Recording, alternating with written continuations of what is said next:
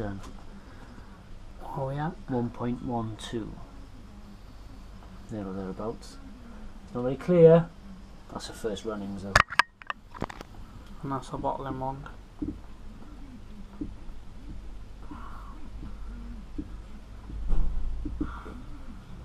It's going to pop off, isn't it?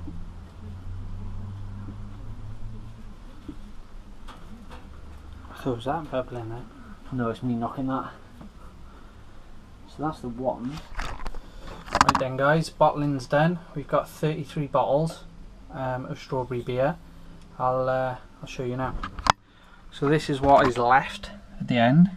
So as you can see, it's just a strawberry mess. It smells really nice, really strawberry, but it's just yeast and where it's all fermented. And then 33 bottles of beer. And as you can see, it is quite clear. Now we think it's got a reddish tint to it, but we'll see when we open them in about 3 weeks time. Show the strawberries that haven't got a reddish tint as well. Yeah, I've just shown them. So as you can see, all the colour is well and truly out of the strawberries. It smells amazing. But yeah, that's about it guys. That's the beer done.